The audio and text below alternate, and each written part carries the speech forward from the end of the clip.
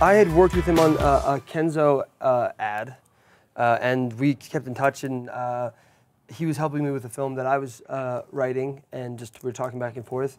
And then he said, you know, there's this thing that I wrote, and I thought it was, I was like, you know, I would love to read it, and I read it, and I was like, I couldn't stop reading it. I was so intimidating. Gregg Araki's movies are crazy, and I thought he was like this scary, I don't know. I've auditioned for him before, and it never went anywhere. He never like even looked at me, and I was like, this guy's terrifying. Really, I got such a different vibe from, like, because Gregg was in the very first audition for me, and he was just like so chill and like so cool, like so sweet, like how he is, you know. I feel like much is made. Yeah, much is. Everyone's like, how's it like working with Araki? Like that disconnect between the artist and what they make, and everyone wants the artist to live their material, right?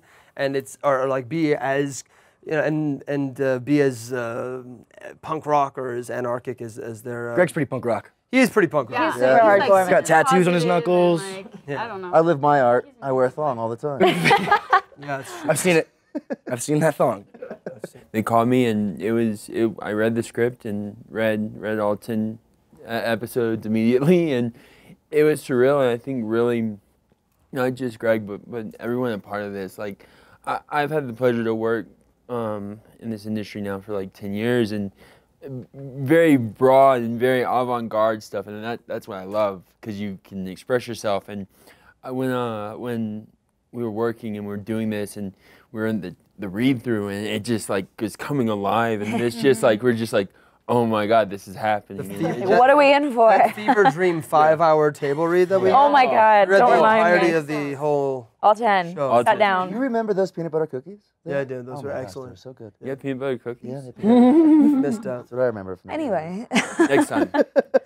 Wow, he's Great. the nicest. easiest person to work with. He made me feel really comfortable.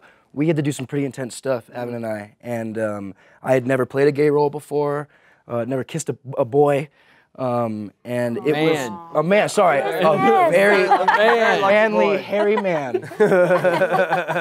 Ours was not on camera. Yeah. Talking about me and Evans, and I remember that day was just a breeze and fun. We were laughing, and it was great. There's very few half-hour comedies that have like a steady drumbeat of cliffhangers and things that are going on. Mostly the medium is friends all together and their personalities and how they collide with no actual thing. And with this like overhang of the alien and the dread and all the and if I'm insane or if it's really real or is there an invasion and like the way Ulysses just kind of has this whole interdimensional type being at the same time. You're like, wait, is this kind of happening or what is happening? They blur the line really well, and we talk about this a lot. We were just saying like if whatever you end up feeling about the show, there's like nothing on it.